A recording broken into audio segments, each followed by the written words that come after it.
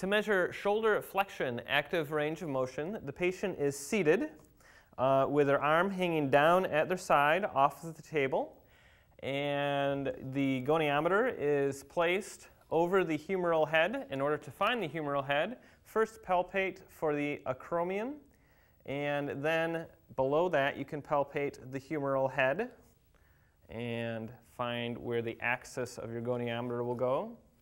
Once you've found that, you can line up the stationary arm of the goniometer with the trunk and make sure your patient is setting up nice and tall. Excellent.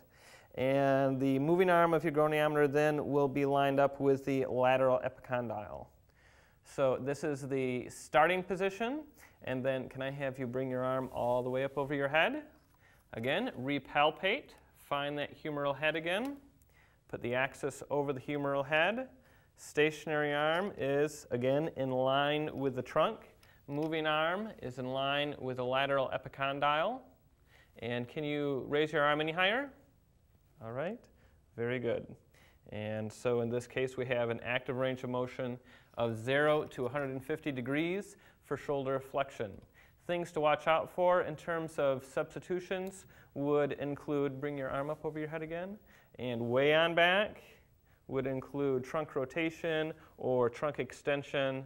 That'll make it look like they have more range of motion at the shoulder than they actually have.